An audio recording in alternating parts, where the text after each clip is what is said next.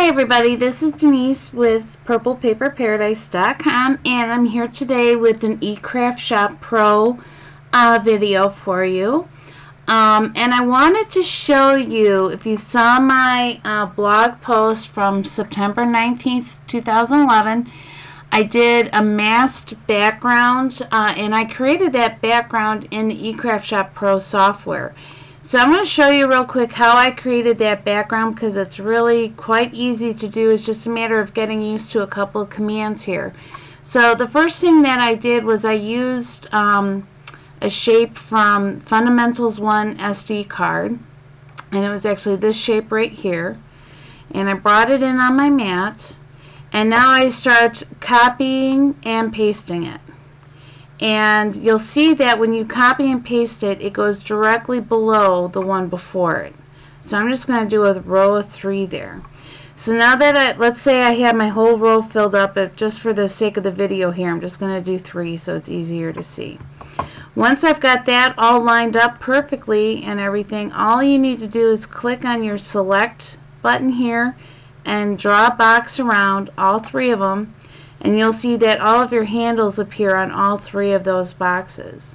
Now, if you saw my last video, you know that Path Union actually welds things together, but the thing about Path Union is it joins things together as well. So when I click on that, I now have one set of handlebars for all 3 of these images. And if I go to move them, they all move at the same time. So now what I'm going to do is I'm actually going to copy and paste that group of 3, and you'll see here if I bring this up that I get yet another group of 3. And so now let's copy and paste, and we get yet another group of 3. So now what I wanted to do is I wanted to make sure that everything was lined up perfectly, but since I've got these in groups of 3s, it makes it a lot easier. So if I click on this first one here, you're going to see that my Y coordinate is 0.67. So now all I need to do is I need to go back here and check to make sure 0.67 is my Y coordinate on all of these. And actually this one is 0.68, so I'm just going to change it to 0.67. So now I know that they're all lined up perfectly from the top. Now let's talk about spacing them apart. Right now I've got my X coordinate at 1.28, and I'm actually going to bring up my calculator here and you'll see why in a minute. But I'm going to remember that 1.28.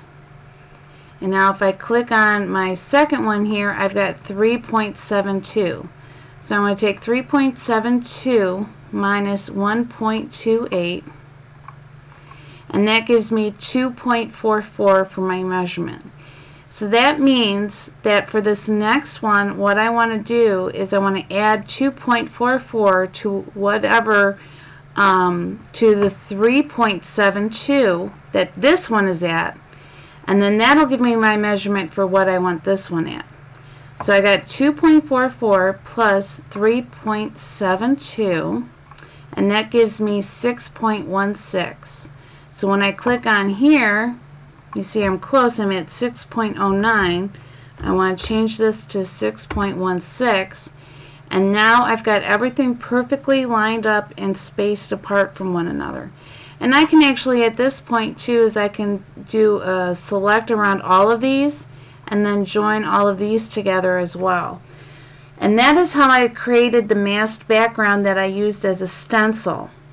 So what I did was I just cut this out, and then I laid this stencil over my finished paper, and I inked in so that the ink only got inside of these little hearts here.